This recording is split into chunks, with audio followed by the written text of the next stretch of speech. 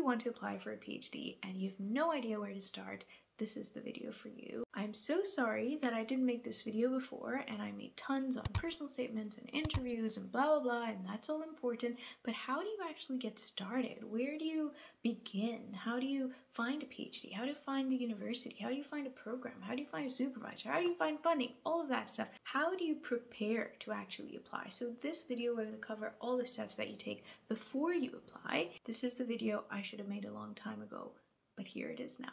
Okay, welcome to my desk. This is where all the fun happens. I mean, all the stress.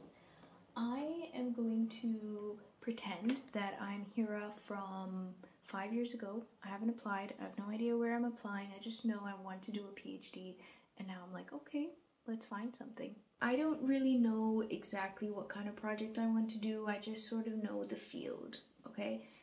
Which is oncology. So how do I find a PhD in oncology somewhere, anywhere that seems nice? I'm an international student, so I have to find the right kind of funding or scholarship. Where do I look? What do I do? How do I prepare?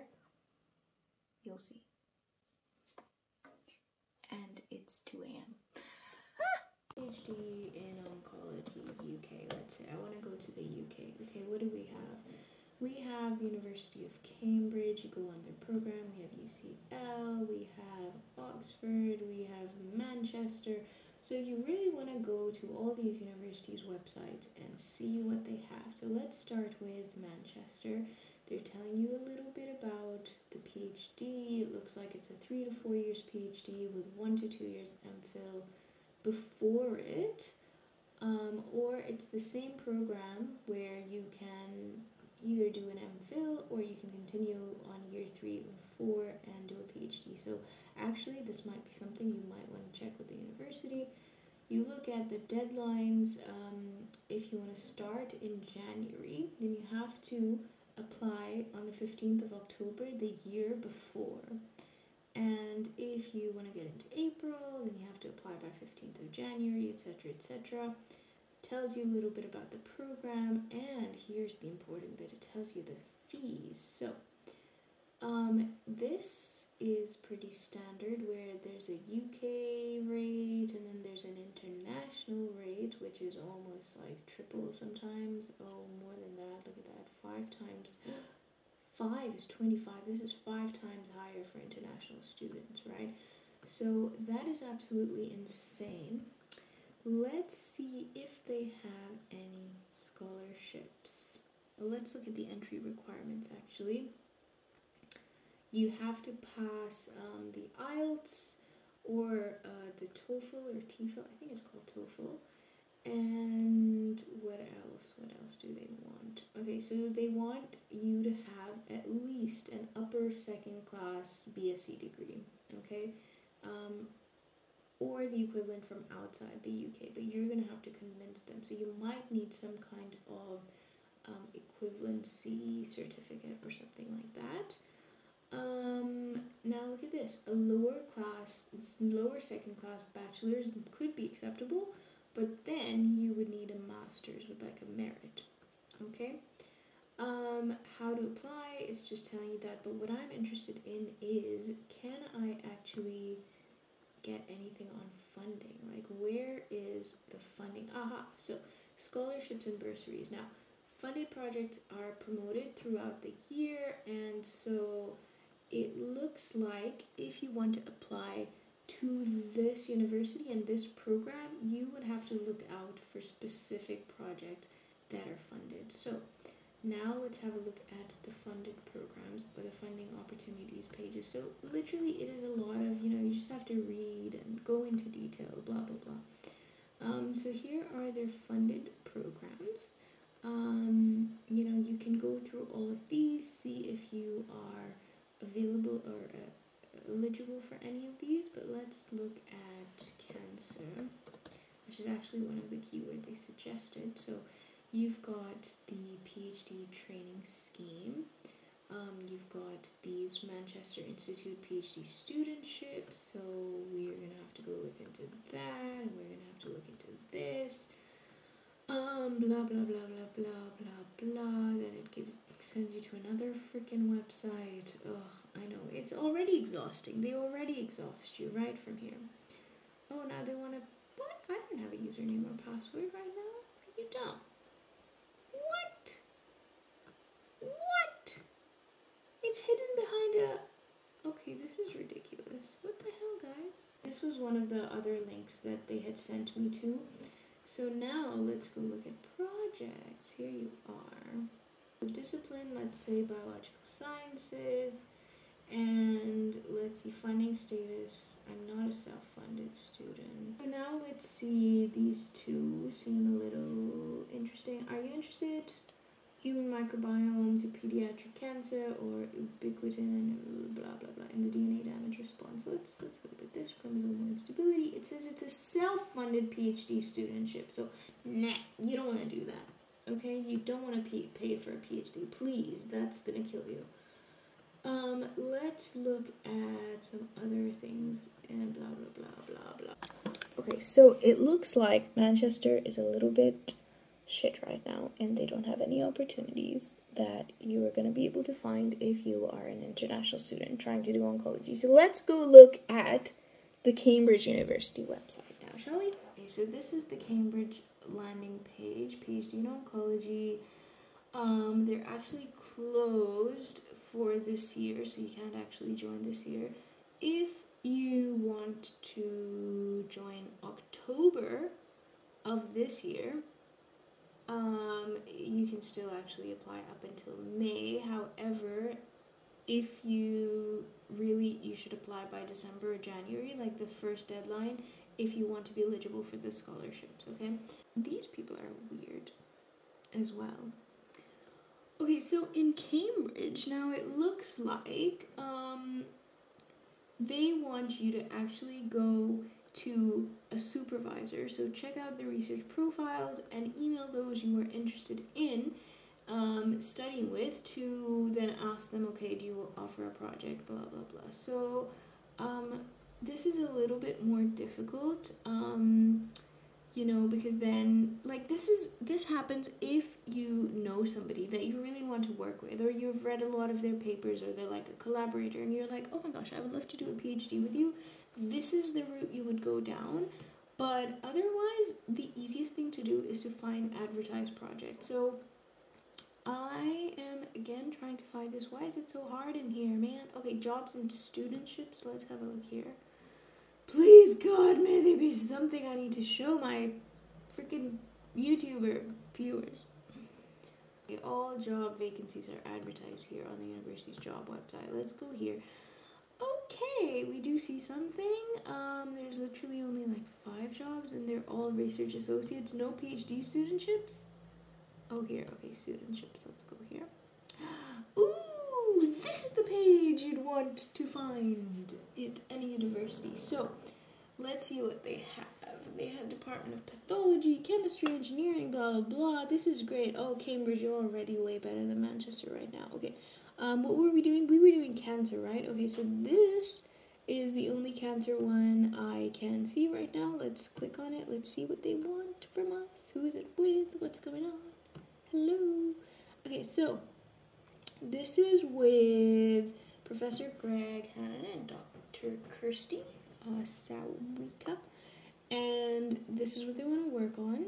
Okay, so now it's going to tell you a little bit of the project details, what they want from the candidate, this kind of further reading, then eligibility. Now this is cool. No nationality restrictions. Amazing. What is it? It's a fully funded one, and you get a stipend of $21,000. This is a lot, okay? Like, people usually get like 15 or something as a student. So this one is super cool, funded by Breast Cancer Now.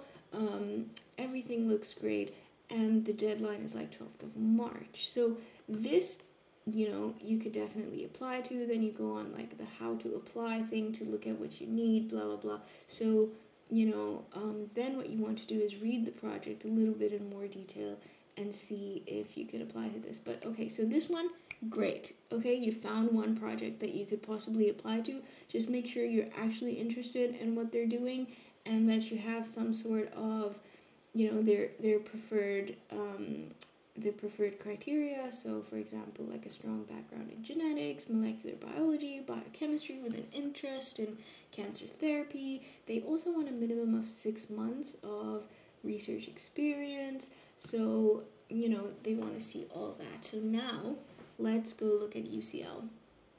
Here again, oncology MPhil PhD, blah, blah, blah, you know, apply for this course. Again, you want to see project. You know how Cambridge had advertised their projects? That's how you want to go.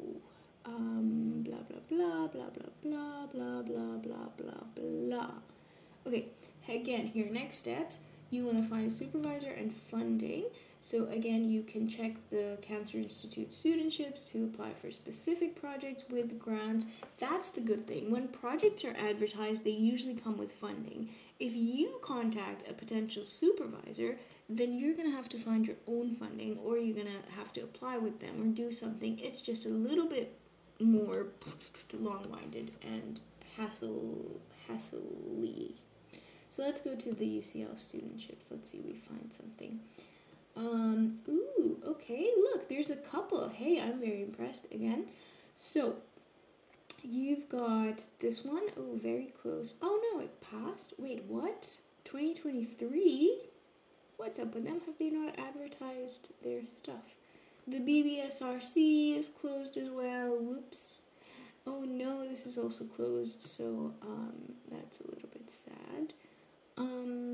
Okay. How about Oxford? Do we have anything? Let's see. Please don't disappoint me, Oxford. So, you know, you just want to find quickly, like, a list of projects. That's what you want to find in every university. And wow, they've got a lot. What the heck? But, look at this. Now, to be considered for scholarship, you should have applied by December 1st. So that's really, like, you know, these people, December 1st to 2023 deadline applicants, they are going to get in October of 2024. So it's like a long process. You know, if you want to apply next year, you have to really start the year before. But nevertheless, I'm just interested in seeing if they came with funding, okay? These, I think, are the competition-based app projects. I've seen these before. So the way these ones work is that our department kind of advertised all these projects, but and they had like funding for say 20 students, and so you would apply to the program and you choose your top project, and then they will select the top 20 students and they will give them funding basically, and that's the CRUK one. And then the other one that's available is the Clarendon one, which is the Oxford University Central one. So it's incredibly competitive because it's not like department based, it's like literally everybody who gets into Oxford is competing for that. And then we will also look at other scholarships on the website, but first you have to find a project. So, okay, now let's go into something that is, I hope, a little bit more useful and broader, because then you don't have to go to individual universities' websites. But if you're interested in a single university, this is the way to go. But let's go to now findaphd.com, which I'm sure many of you have heard of. Now they have 5,499 PhD projects. Haha, that's so funny. Okay, so let's search for cancer. And then let's go to, my god, enough with these ads. Now let's go to the UK. Okay. And then you can even choose like specific cities and blah blah blah. You can choose a discipline, but I've just written cancer there, so you know it should be fine. Funding. I'm not a UK student, I'm a non-European student. And again, you don't select I'm a self-funded. That's only if you actually want to pay for your thing. Please, please, please don't do that. Or if you have your own funding from somewhere else. In that case, I'm so envious of you. Okay, so now you've got 145 cancer PhD projects for non-European students, which comes with funding, which is amazing. And now look at this. I was at the Department of Oncology's website, right? But there's a cancer PhD project at the Nuffield, which unless I went to their website, I wouldn't have seen it. And so this is really amazing that you can literally see all the projects. There's one at Bristol, Kingston, you know, everything. So now you can literally, this is the one we just saw, right? The breast cancer one. So it's here as well. So literally every single PhD project is going to be advertised here. So this is what you really want to do. Actually, just, you know, everything else that I showed you, leave that for later. Start, and like once you've selected a project from findaphd.com, then go here to look at, you know, funding and admissions process, blah blah blah. But start from here, I would say. So now let's see, I want to look at, this is so interesting, autoimmunity and cancer. Wow, I actually know these people. Well, not personally, but I know of them. Let's see what this is about. 1st of April, wow. And esophageal cancer, immune oncology, this is like a really cool project to apply to. I'm interested in the funding. Where's the funding? Where's the funding? Where's the funding? Okay, so this is amazing.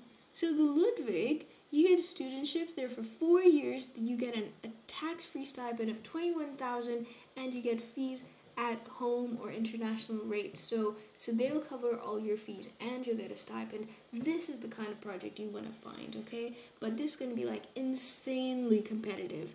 But yeah, we're good now. You know, you see a project. Okay, I'm very excited. These were some great finds, and let's end the video here because it's been a little bit long. But in the next video, I'm going to go over, okay, what do you do next? Now that you've found potential projects, how do you vet the supervisor? How do you think about whether you're interested or not? How much reading do you need to do? How do you contact the supervisor? How do you, you know, just the next steps, okay? There's still a lot to do before we actually get to applying. So this is what I'll leave with you with today, and catch you in the next one. Bye.